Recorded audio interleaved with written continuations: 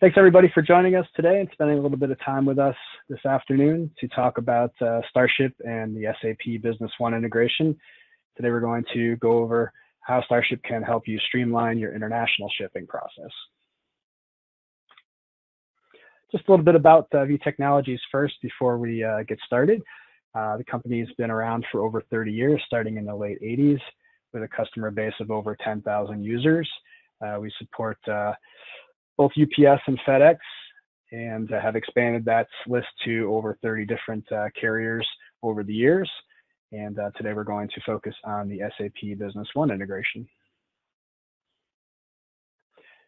Where StarShip can help you tie into Business One is all of the other applications that may be in your sales workflow.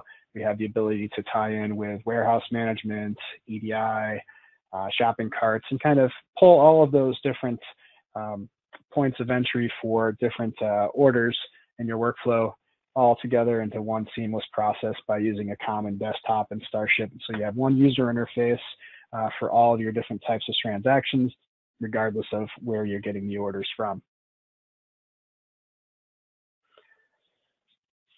Talking about StarShip and international shipping, how is it that StarShip's going to help you? Something pretty unique that we do in the ERP space is the ability to link all of your line items or product information to the commodity data that would be necessary to populate all of your export documentation. So if you have that information natively within the item master in Business One, you have the ability to map over fields. But if if Business One does not have that data that's needed in order to populate the forms, you can build relationships between your line items and all the relevant Schedule B codes and harmonized codes and descriptions to populate on your export documentation. StarShip supports both a paperless and a printed export format. So you have the commercial invoice, the USMCA, which is replacing the former NAFTA paperwork, and the United States Certificate of Origin. With the printing of the actual forms, you have logic or print conditions that can be added to the documents at the document level. So you could have, say, 10 different iterations of a particular form, and you can have rules or conditions that will trigger that based on the ship via or the customer or product, any kind of data that we have coming out of the ERP or conditions within the shipment. You can have rules around that that would trigger the printing to occur automatically, plus the number of copies that you need. There's also a shipper's letter of instruction available.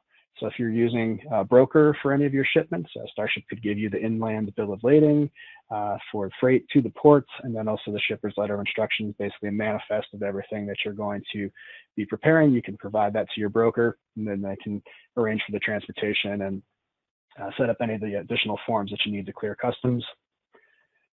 We offer ACE integration with the government's website for any commodities over $2,500 in value.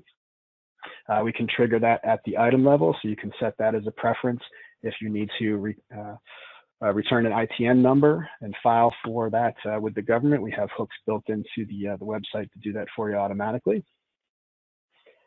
And with that, we always stay up to date on the latest changes for supporting EEI filing. So those are coming up here later in September. We'll have a patch available for that in a future release.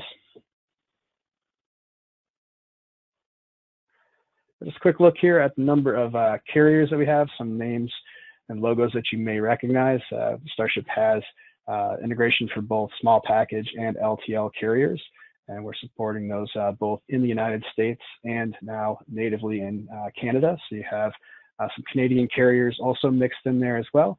So if you have operations in Canada, we can support both UPS and FedEx natively with their web services. We also support through EasyPost, the ability to ship with Purelator, Canada Post, and Canpar. StarShip also has a basic bill of lading module available as well. So if there's other carriers that you don't see here, you can always add SCAT codes to the system and have the ability to print out your paperwork for those carriers as well. And with that, we're going to switch screens here and get into the product demo.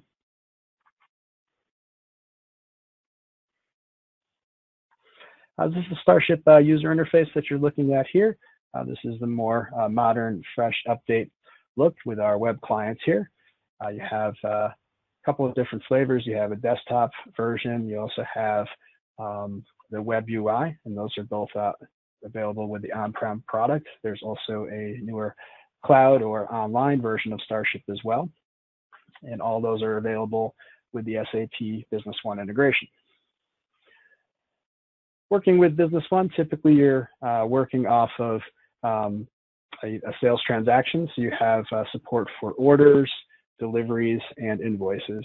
StarShip can move transactions upon completing shipments from a status when it's an order. We can move that to a delivery, or we can also take a delivery with any packaging that may be associated to it. So if you're using a warehouse management solution to do the fulfillment and pack out, we can pick up the packaging directly from Business One in a delivery.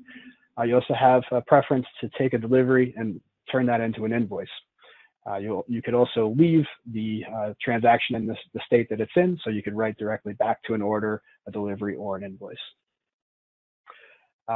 If you have barcodes on any of your pick sheets or paperwork, you have the ability to wand over that, or you can simply enter in the order number here.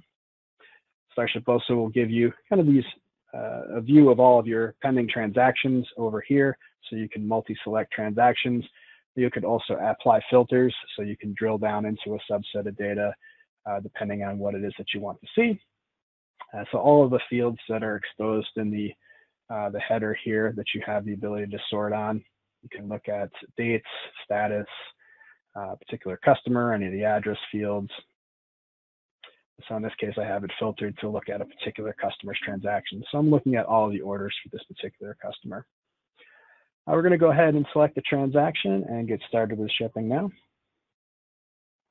So again, you can scan that pick ticket, or you can select the order, and StarShip's going to talk to Business One, read all the data off either the SQL or the HANA tables, and bring that into our manifest here. You'll see all the widgets moving left to right here. You have all the order information here. You have the return address and ship to address. That'll be pulled in from Business One automatically. We also do value translations on the carrier and service level. So however you have that set up, StarShip can bring over the appropriate service level automatically. Or you also have the ability to switch carriers. So if you give the user permission, they can go in and pick a different carrier. Transportation billing can also be pulled over as well. So if you have collect or third-party accounts, we can assign the freight charges to any of those. And the same thing for your duties and taxes. Got some of the international fields here. So this is going to Canada. All of that information will populate automatically. So we also do value translations on the reason for export and the terms of sale.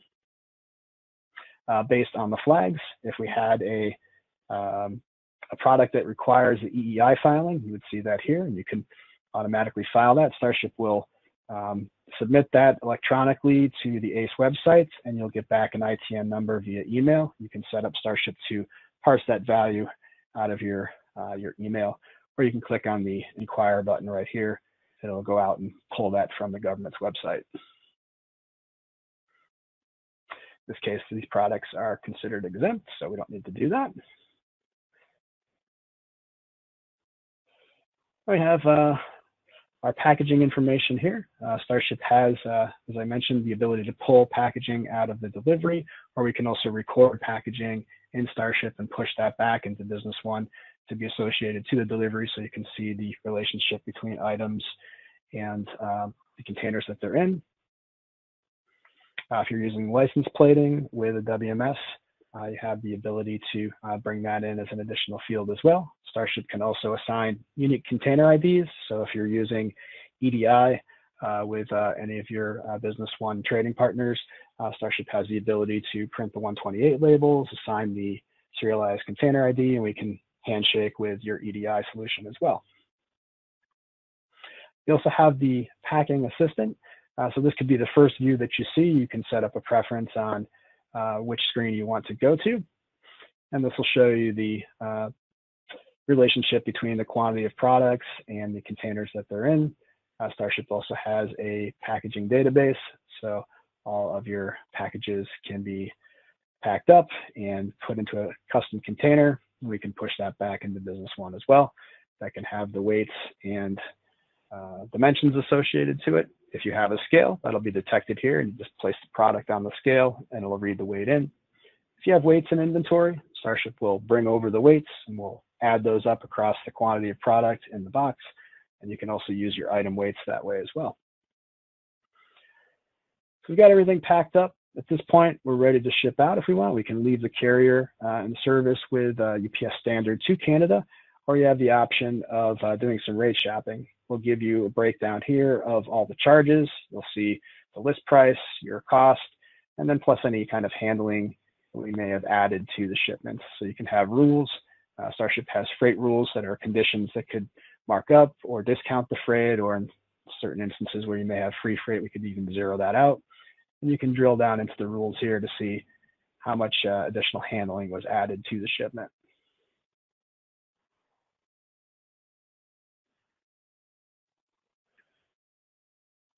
Rate shopping between carriers that you're licensed for is available as well. So, of course, we rated it automatically based on the carrier and service that came in from Business One, but we may want to look at other services that could potentially get this there either faster or cheaper. So StarShip can be used to run rate shopping. You can also set up rules to have that automatically rate shop or select the carrier for you. We have ship view rules and rate shopping rules that could also add some logic to that process. Looks like we picked the right service. UPS Standard to Canada is our best rate. So we can see that has the cheapest price, but we may want to get the product there faster. So if speed is critical, you can also put in the date and the time here when it needs to be there by. So you can see just for a little bit more money, FedEx can get there in 2 days. So if it needs to be there faster, maybe we go with FedEx. You also have the post office here, but they can't guarantee a transit time. Based on cost, we're going to go ahead and ship this out with UPS. We'll save it there. Go ahead and process our transaction. With that, StarShip's going to hit the UPS API, get your labels, your documents, send all those jobs to the printer.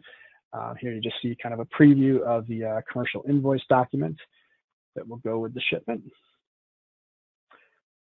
And with that, the cursor will come back over here so you can process that next transaction. So let's take a quick look back in Business One at the results of that shipment.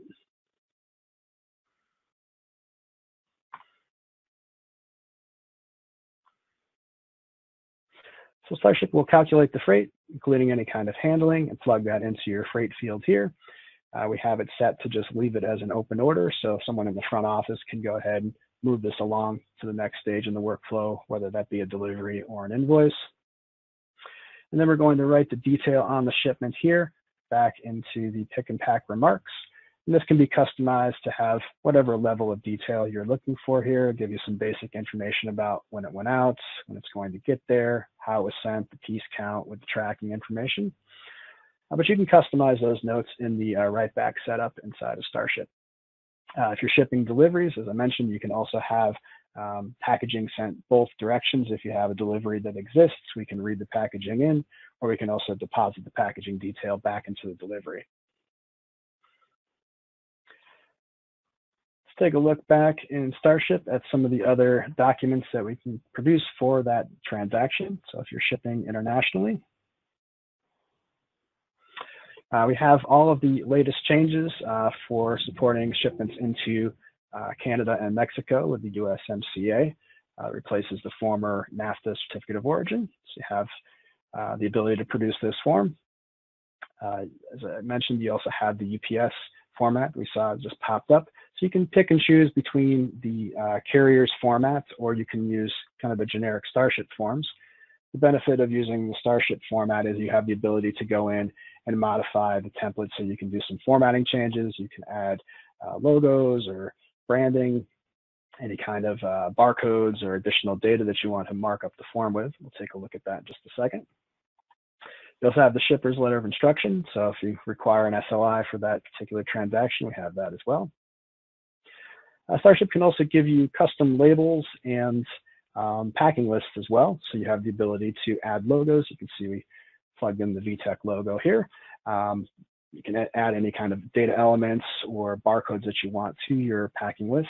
You have a couple different formats here with the packing list and label hybrid. You could also get that just on a standard thermal label. Let's take a look here at our other portrait landscape format. So this is essentially what is on the outside, the finished results that print out. Let's switch over to our templates. This is what's underneath the form itself. Let me call that up here so we can see it side by side. So this is what would be printed out, or you have the PDF that would be produced for your USMCA document. And these are all the data elements and fields that are behind the form. So you have this block of text. You can open that up and add any of your own text, wipe out our verbiage there.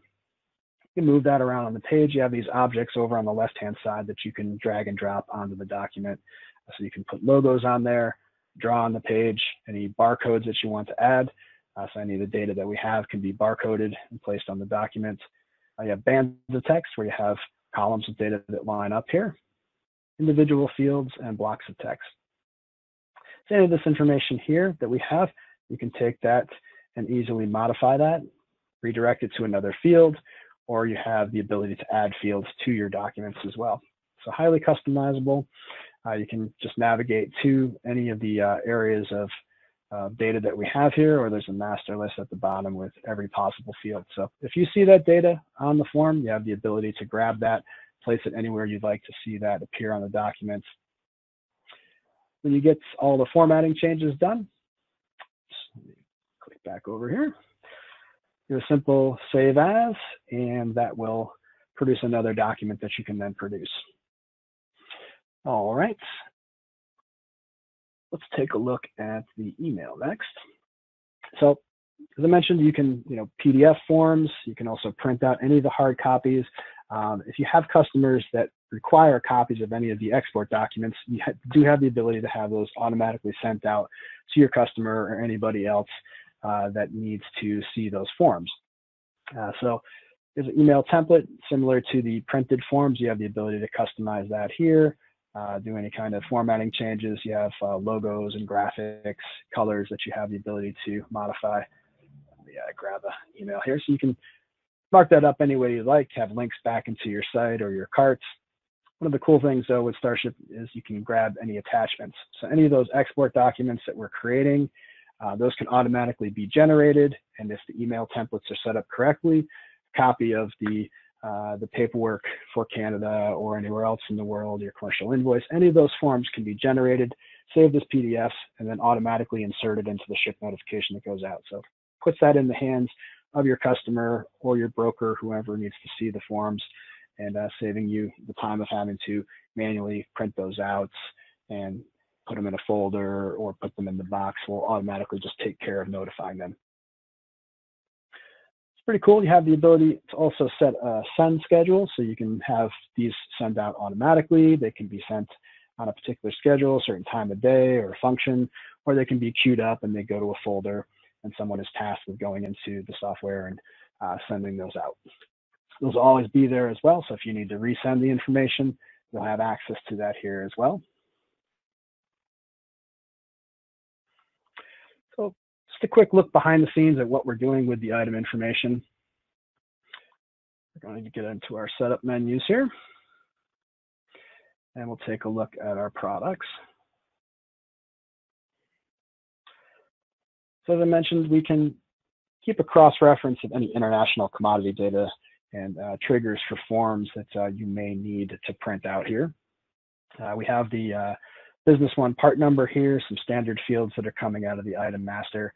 And then if you don't have any of those international flags set within Business One, StarShip can fill in the gaps and plug in any of the necessary information. So the product is smart enough to learn the behavior and what additional fields need to be gathered and have that automatically saved with the item record in StarShip so that can be used in future shipments. Or you can also run an import, so you have the ability to bring data into StarShip and set up your item master in StarShip to have all these various properties. So you have the country of origin, Schedule B code, and description that are flagged here, whether or not you need to file with ACE, if that ITN number is required. And then you have the flags here if the certificate of origin or the USMCA forms are required as well. So that's there in StarShip, something kind of unique to what we do.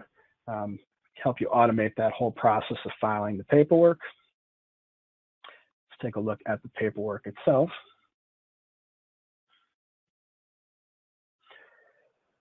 So there are profiles that are set up for your printing. So that has a list of forms that you've enabled, and you'll see those here. Those can be sent to PDF or a particular printer. Let's go ahead and edit our forms here. And you can see you have all of the set up here. You can send that automatically to a printer, have it PDF. You can do both as well. PDF archives can be saved into a directory outside of StarShip. You also have the ability to specify which carriers you want to for this. You can have a preview pop up. So like we saw with the UPS commercial invoice, we can preview that before the job is sent to the printer. You can also stage the number of copies here. So if we want to have this automatically print 3 copies, one for ourselves, one for the carrier, one for customs, however many copies you need, that can automatically be set up. And you have the conditions here. This is where we could set a rule to tell StarShip, under these certain circumstances, go ahead and print this version of the document. So here we're going to set up a basic rule.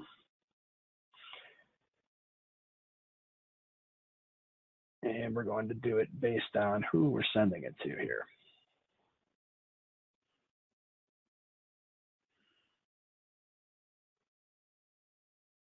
There we go.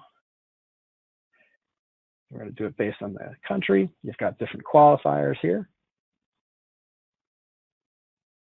And we're going to add that in for Canada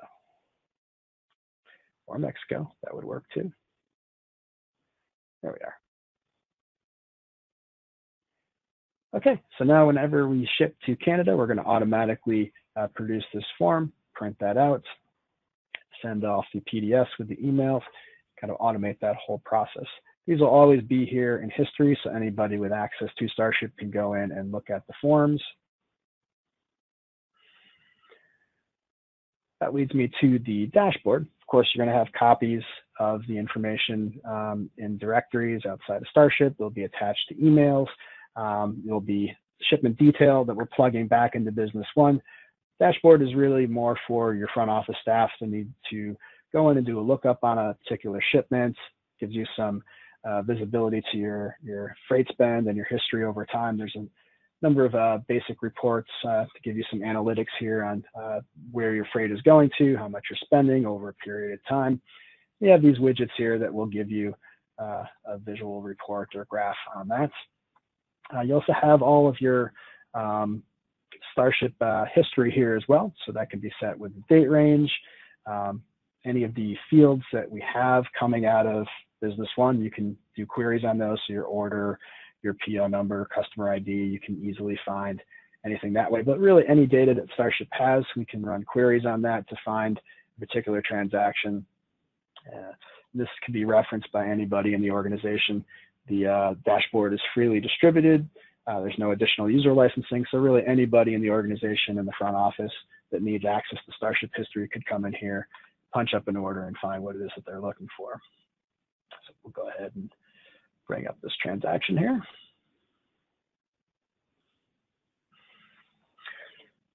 And that'll give you visibility here to the freight information. You can go in and reprint labels or documents, any of the stuff that we produced. You'll have copies of that here. So again, another utility that is available with the StarShip license. We can go ahead and close this out here. We're coming up on the bottom of our time here. Again, so my name's Chris Letner. See my email here. I'm at extension 229 if you'd like to chat. Or like I said, feel free to just call into the sales team. If I'm not available, any one of our other reps can get you the info that you need. I'd like to thank everybody for your time and attention today. Appreciate you joining us. Thanks, and have a great day.